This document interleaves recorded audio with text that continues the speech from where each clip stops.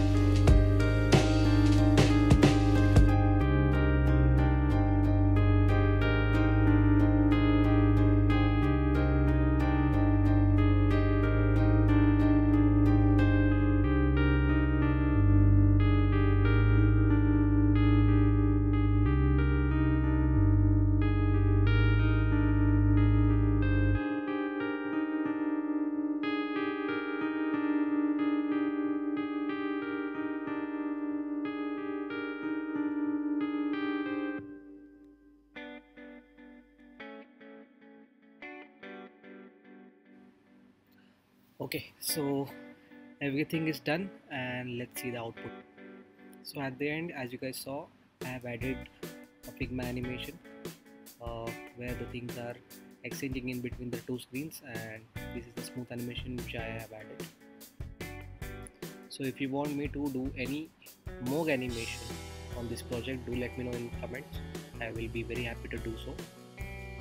And just like this video, there are more videos coming on the way. So if you want to see that, do let me know in comments. And if you like this video, then please like and subscribe to my channel. See you guys in the next video.